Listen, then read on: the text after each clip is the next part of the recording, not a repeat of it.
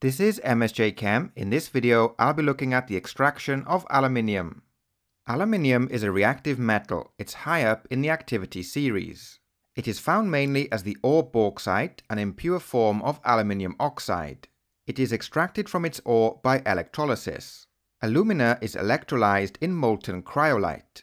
Adding cryolite lowers the melting point and increases the conductivity of alumina. Therefore, it reduces the energy costs of the process. This diagram shows an electrolytic cell used in the electrolysis of alumina. As we saw in the previous slide, the electrolyte is alumina in molten cryolite. Both the anode and cathode are made of carbon. Because this is an electrolytic cell, the anode is positive and the cathode is negative. At the cathode, aluminium ions gain electrons to form molten aluminium, which is reduction. The molten aluminium has a higher density, therefore it sinks to the bottom of the cell. At the anode, oxide ions lose electrons to form molecular oxygen, which is oxidation.